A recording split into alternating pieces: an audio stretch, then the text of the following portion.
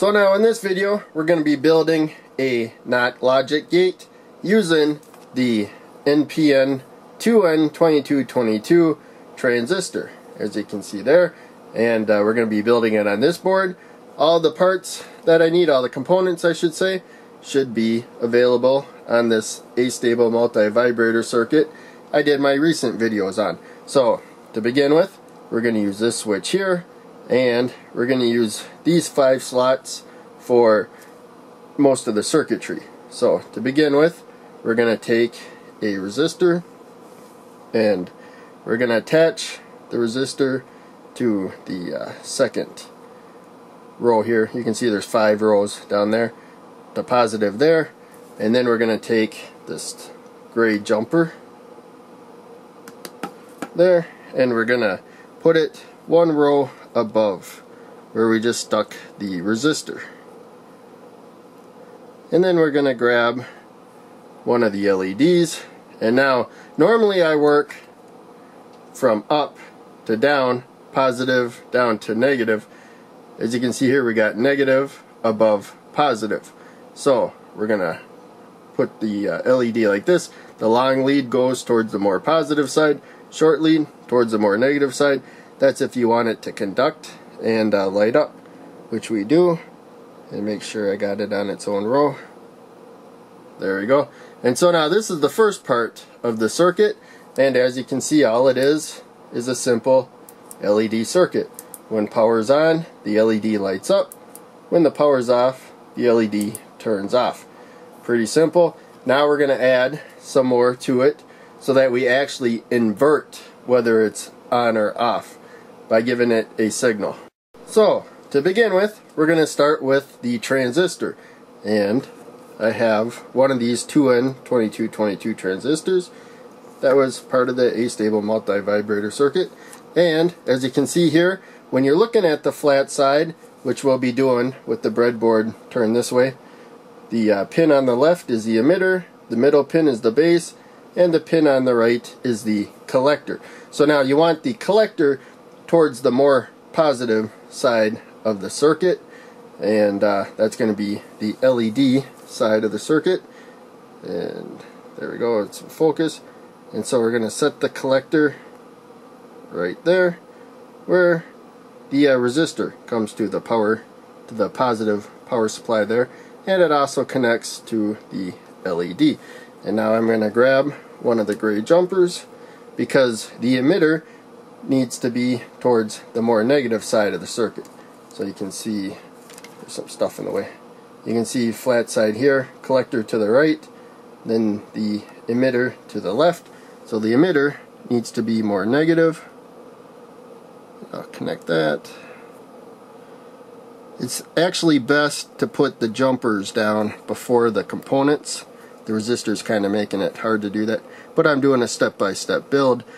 And but there you go, you can see the jumpers there on the left. So now the LED, the circuit's gonna work exactly the same way. That's because right now the transistor is off. We have to bias the transistor.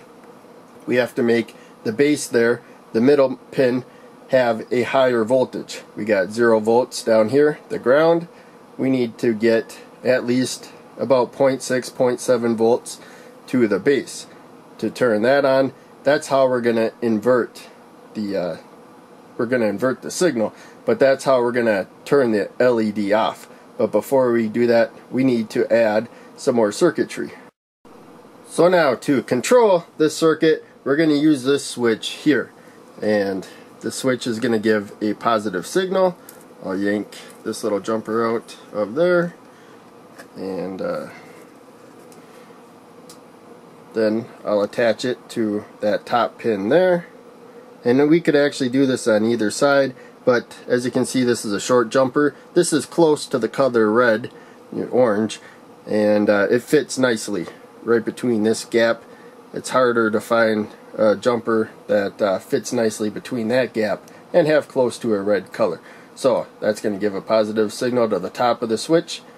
The left and right side are always connected, and same with the bottom. Left and right side are always connected, but it's separated top to bottom. as a switch. So now we're going to grab this resistor up here. This should be a 27 kilo ohm resistor. We can use a high value resistor here because we just need a small signal. And then we're going to grab the other LED. And now the more positive is up towards the top. And I didn't say this, the longer lead, that's the anode. The shorter lead is the cathode. Anode goes towards more positive. The cathode goes towards the more negative side of the circuit. So we got that there. And now we're going to use one of these jumpers. As I said, this astable multivibrator that I did before has all the components I really need for this circuit. So we come here, and now we plug this to the base of the transistor. And as I said before, when the base becomes more positive than the emitter by about 0.7 volts, that will turn the transistor on. So we will apply power to this. Let's turn it that way. You see that the LED is on once we apply power, but when we hit the switch here, you can see that the LED goes off. And we had a little trouble. This switch is kind of worn. It's getting old and stuff. But when I get a good press of it, you can see that the LED turns instantly off. Also, you'll see this LED, when I press the switch, it turns on. It's really faint though, because we're using a somewhat high value resistor there. So a small signal to the base of the transistor, this NPN type transistor, small positive signal, that actually takes the current away, and ultimately it inverts the signal. This is our input. When this LED is off, this one's on, and then when that one's on, that one's off. So this is our input, this one is our output. So now, since we have this other circuit here, we have capacitors. We can add another effect to this circuit.